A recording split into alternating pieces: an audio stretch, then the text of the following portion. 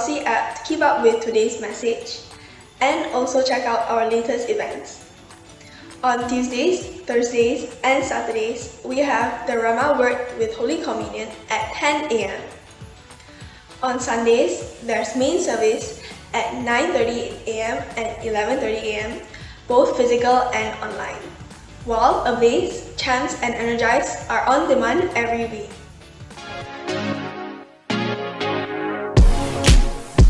There's always room for dessert. You have an A, you got your promotion, you got 1 sale, 2 sales. God says, I want to multiply that. Yay! It's Christmas time! Christmas is a wow day. Jesus' birthday is everything. God fulfilled our hope by sending us Jesus. Join us for Christmas party on Zoom. It's on 18th of December, 11 a.m. Christmas is coming, and I want you to find out what Christmas is all about. God will give a son to us. He will be responsible for leading the people. We also have the refreshing Zoom prayers on Thursdays at 9 p.m. Let's put our hands together and give Him all the praise. Angels from the realms of glory, wing your flight over the earth. You who sang creation's story, now proclaim Messiah's birth. Come and worship, worship Christ the newborn King. Birds in the field abiding, watching all your flocks by night. God with man is now residing, yonder shines the infant light. Come and worship, worship Christ the newborn King. Emmanuel, Emmanuel, you are the God who saves us, worthy of all our praises. Emmanuel,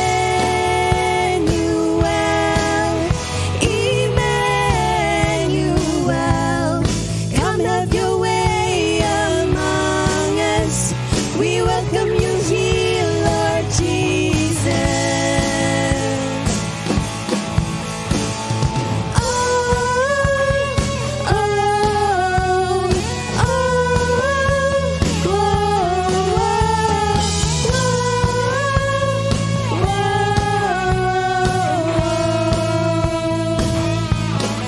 Come and worship Christ the newborn King.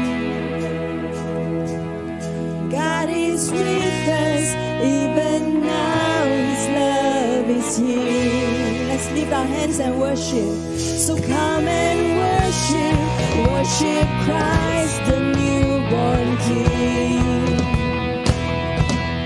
God is with us, even now His love is here. His love is here. Emmanuel, Emmanuel, you are the God who saves us, worthy of all our praises. Emmanuel,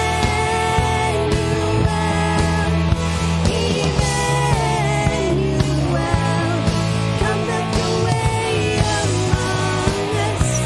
We welcome you here, Lord Jesus. Come have your way among us. We welcome you here, Lord Jesus.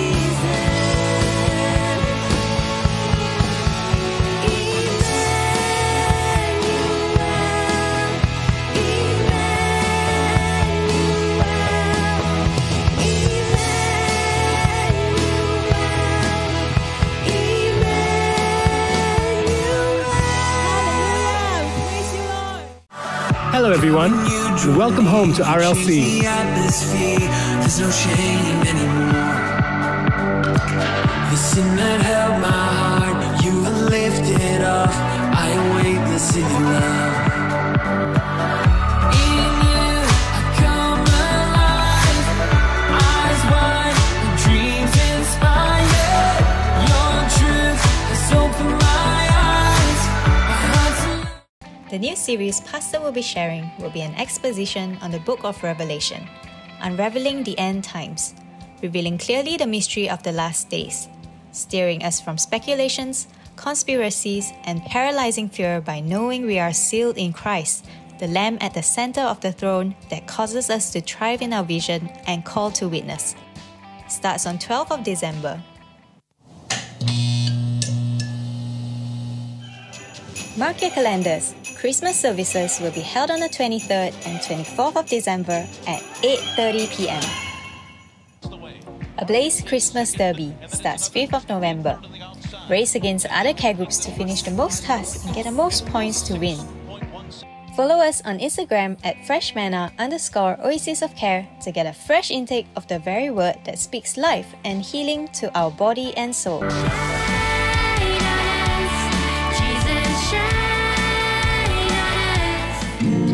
Like an eagle flying over the mountain, you are my hope, you hold my hand, you are the sweet voice in the wind. For weekly updates and sermon notes, you can download our app. Just search for Renewal Lutheran Church. Follow us on Instagram at Oasis of Care and ABLAZE RLC.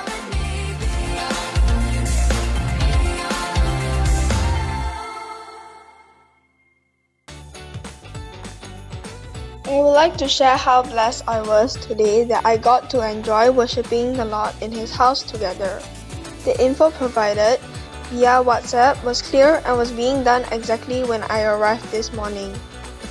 The markings and directions were clear. Such a joy to be in church again. The highlight was of course the pre-packed Holy Communion elements. Nicely presented and a good idea as I could take one for my mom who could not be in church.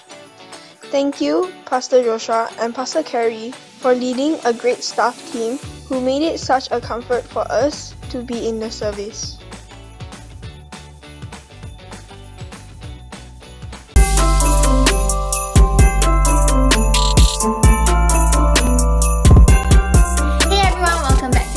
So glad to have you join us today. We appreciate your support. It helps keep the ministry going for you and also for others. Today we're going to look at family. Why family? I love you, you love me.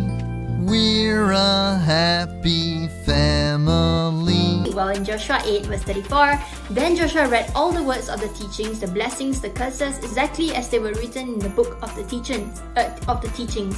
And who was that? All the people were gathered together, men, women, and children.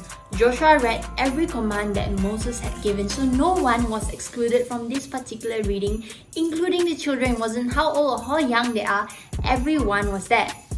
In Joshua 24 verse 13, but as for me and my house, we will serve the Lord. Today we're going to look at how that generation curse is turned into generational blessings. Let's pray. Thank you, Lord. We lift up everything to you. Pray that you speak through my mouth, think through my mind the words that you have for us to learn about you, Lord, even as we look through family. And why is it so important? How is it viewed through your eyes? And the blessings that you have for us even as a family. We cast all our cares, worries, burdens, anxieties completely to your hands. We take your peace instead. We pray all this in Jesus' name. Amen.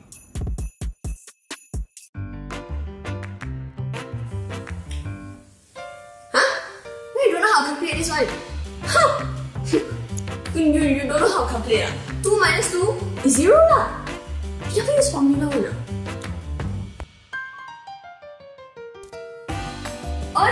I bought you your favorite cookies. It's on the dining table. Go get it. Yeah, also, I put my old books on your table, okay? For you to study just in case you need it. What? Someone call you stupid? I got fight now. Come, let's go. Let's go. So what is family? Family is the place you are fed and where you are able to grow. So we know that in Exodus 10 verse 9, when Moses asked Pharaoh for permission to go and worship, Pharaoh said, yes, all the men can go, but leave behind the children, leave behind the kids. Now you may think, well, it makes sense, right? Why not? Just the adults go. After all, it's a very adult thing to go and worship the Lord. It's a very adult thing to go and read the Bible and spend time in His presence, but actually there's no such thing. No matter how old you are, even as a youth, even as a teen, even as a preteen, as a young kid, there's no age limit to coming together and worshipping the Lord. And in the place of a family, we are fed and we're able to grow. It's just like sometimes our parents, they may be attending anointing prayer or refreshing Zoom prayer or intercessory prayer, and we think that, well, it's a very adult thing. But actually, you missed out on something so amazing. There's something so powerful about being there praying together, about being there interceding together. It is so precious. Don't miss out on the opportunity where you're in the right place, in the right time, you want direction in your life, you are seeking answers maybe, or you are wondering what to do. You are able to pray in tongues, you're able to intercede as a family. So don't drag your feet saying that, it's just prayer time again, to spend time in the family again, worshipping the Lord. No, you go in there happily. I volunteer as tribute! Claim that opportunity, because each and every single time that you spend with the Lord is so precious. It's such a privilege to be able to enter into His presence. We know that last time in the Old Testament, they are not able to. But now in the New Testament, what Christ has done for us on the cross, we are able to just enter into God's presence anytime. So use that opportunity. Attend that prayer, attend that intercessory prayer, attend that worship time with Him, and you're able to see that a lot of things God is pointing out to you. A lot of His wisdom, a lot of His favor is pouring out unto you. Now, how are we able to do that as a family? You may think, how am I supposed to have that kind of family time praying together? Well, first of all, we can start with worship, which is spontaneous and short. The next one, you can read a short passage of the Word. Then you can have Holy Communion together as a family. And the last one is that Thanksgiving and prayer, where each person can say a short prayer. We always do that in our family, and we see a lot of miracles that come as a result of that. It's not just that we get closer together or that we are bonding together even through this time of prayer, but also in the miracles that happen, that take place because of that particular prayer session when we stand together as a family. Now, what else happens as you stand together as a family?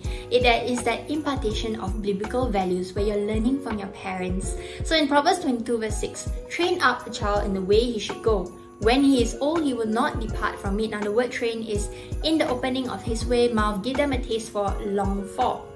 Now, what happens if the child is not trained? If the child is just left on his own to do whatever they want, to do whatever they wish just because they feel like doing it? You done? Sound like you're still whining to me. You gonna listen to the story? You gonna stop whining? You gonna stop screaming? You gonna listen? Because everybody see you acting a fool. I'm not taking you back into Walmart until you stop with your mess. Well, a lot of things we know can go haywire. So sometimes we might feel like, oh, so annoying, so noisy, why are they so naggy? Right? You feel like, oh, how come they keep telling me do this, tell me do that? And we feel like, oh, why can't they just leave me alone? Or how come they don't know how to have fun? Or how come they're so old, they don't understand what fun means? And we think that way, right? But actually, we don't know that our parents were young once. Maybe they knew how to be reckless once.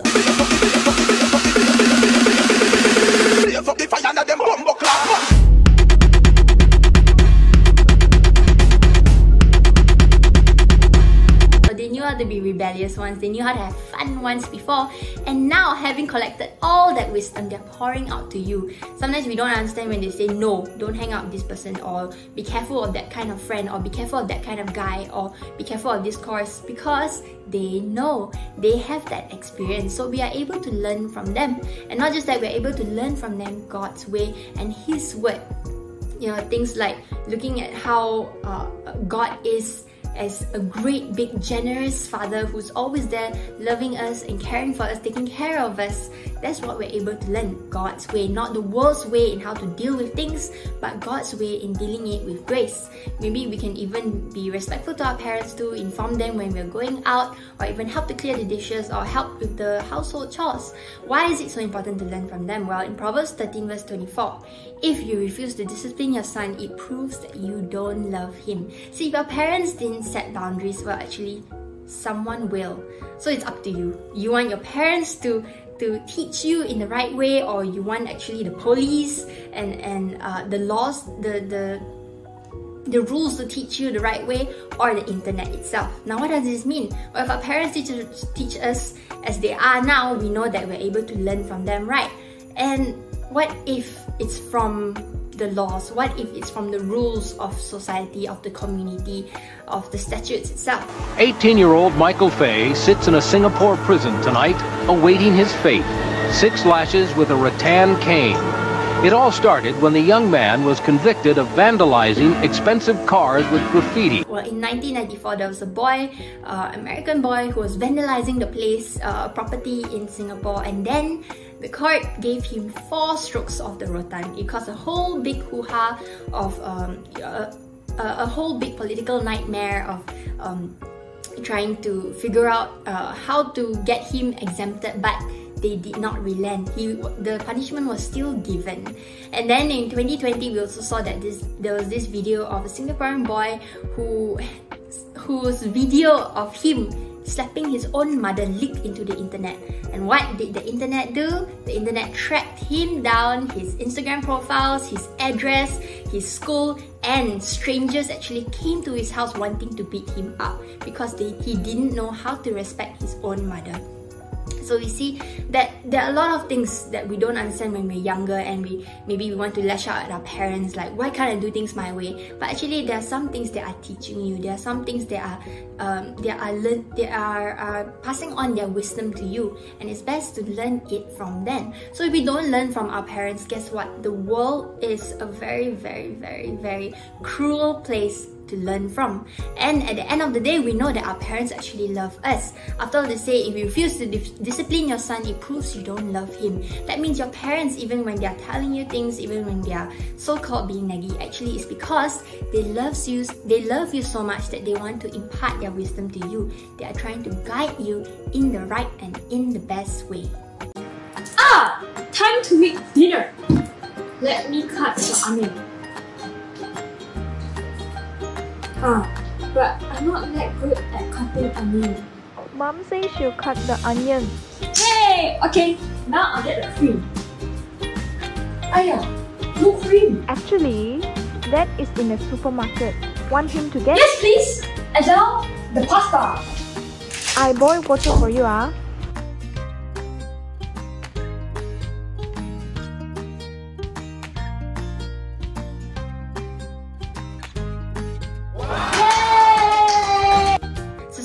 Family is a place you are sheltered and where you serve together. In Proverbs 14:26, reverence for God gives a man deep strength. His children have a place of refuge and security. What do you mean by refuge and security? It's always a place where you can fall back on, always a place that you can find your comfort on. When on good days you celebrate with them, on bad days you find your comfort in them. That is your refuge, that is your shelter.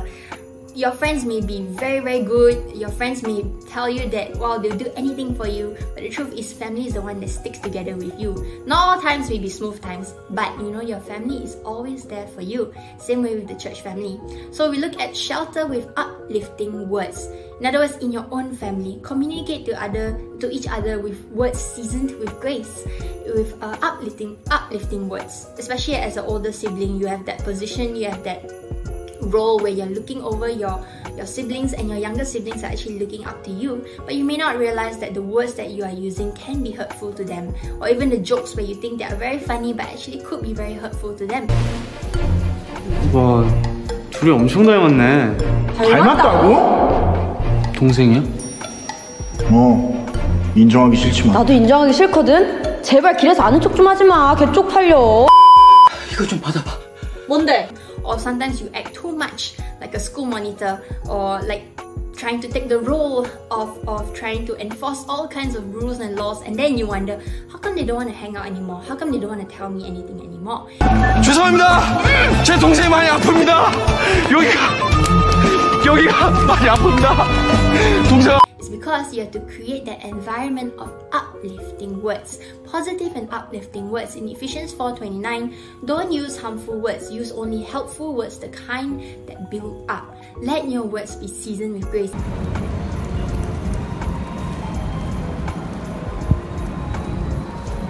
Even when you're encouraging someone, even when you're advising them, even when you're telling them, hey, actually this is not the right way to go. Maybe as an older sibling, you're telling that to your younger sibling, find a way to communicate with grace. Find a way to communicate with love instead of always being hush, hush, hush, hush, hush. And it's just so bland. Why aren't we serving burgers like that? Because I thought the Wagyu meat was better. You've got your priorities wrong. Because the word Wagyu sounds glamorous and expensive, it doesn't mean to say it's going to deliver you the most tastiest burger. Or maybe you may find yourself being in the mediator role between another sibling and your parents. Take that opportunity to try and reconcile the two, maybe if relationship had really gone bad. So in the family, we do what it takes. So in shelter despite, we also shelter despite the friction. In Proverbs 27 verse 17, as iron sharpens iron, so one man sharpens another. We know that inside Noah's Ark, it wasn't easy where they're taking care of the animals. It must be so smelly, must it be like a routine every single day. Just like now we are all at home, but to take care of ourselves, stay safe. But at some point we feel like, oh, there's this cabin fever, I can't do anything, I can't go anywhere, and like I have to take care of the animals, I have to do this, I have to do that. But you know that even in that state, that's where you're able to build that relationship, you're able to build that EQ. So in the 21st century, it's easy for us to find a replacement, maybe on Shopee, on Lazada, or maybe in buying our bubble tea. We know where to find the cheapest place, the best place, and it's so easy for us to find a replacement. But and it's normal as well. But what happens if we take that to relationships itself? Maybe suddenly there's a disagreement out of nowhere, or a disagreement in spite of a very, very peaceful period, and then we feel like, oh, the easiest thing to do is just drop that relationship, or just things cannot work out, the argument cannot work out, so just drop it lah, just drop the relationship. But that is not how relationship is supposed to be. We're supposed to learn from that. It's just like you may think, oh, my family's so annoying, just leave lah, or this company is so annoying, just leave lah. This course cannot, so annoying. I every little bit thing also you say cannot, instead of trying to work towards it, instead of trying to work hard towards it, and then just leave. Or maybe there's a disagreement in church and immediately we just leave because we think, there's a disagreement here, I'll just leave lah. And we don't realize that actually it doesn't matter what place you go to, as long as the root problem is still there, it will not be solved. As long as that really is a character trait on your part, the root problem is still going to be there. Doesn't matter how many places, how many companies, how many boyfriends, how many friends that you have, if you just keep living at the site of every single problem, then the root cause of it is still the same. The root problem is still going to be the same. What is the key? It is where you're planted, you flourish. In Psalms 92 verse 13, those who are planted in the house of the Lord shall flourish in the courts of our God. And in Joshua 24 verse 15, and if it seems evil to you to serve the Lord, choose for yourself this day whom you will serve. But as for me and my house, we will serve the Lord. So choose to be planted in a local church. Don't just like, oh, suddenly this thing looks trendy, I will just go. Or suddenly this place looks trendy, I will go. Or this friend looks really cool, and then suddenly you just drop everything and then you leave all your other friends behind and find what is much more trendy, much more cooler, instead of what a relationship that can really grow and really develop by itself. In Nehemiah, we see also that as he was rebuilding the wall, he also get the existing families involved to serve together as a family. Even if your parents are serving, it's okay, you can also sign up to serve. Maybe you might not want to be in the same department or the same place, same ministry as them, but you can sign up somewhere else. That's where you're able to serve as a family in the church as well. See, the church is like a big family, serving together with our unique gifts. In Romans 12, as we have many members in one body, but all the members don't have the same function. So we, being many, are one body in Christ, individually members of one another. Having then gifts differing according to the grace that is given to us, let us use them. So whether you are in a family or in a church, just like in a body, in an organ, each and every one of us is important. So I encourage all of you to get involved. Get involved in your local church, get involved even in your family. You are praying together, you are standing together, you are joining in the worship together, you are serving in your own capacity, even with your whole family, the whole family is serving. There is so much blessing, and there is so much that is in store for you when you are serving together as a family. And let's pray. Thank you, Lord. Truly we see today that even the family is so important in your sight. Each and every single person is a member of Christ, is a member of the body of Christ, and we know that you have us in the palm of your hands. Thank you, Lord, that truly each and every one of us are so precious in your sight. We lift up our week to you. Pray that you bless the week. We pray all this in Jesus' name. Amen.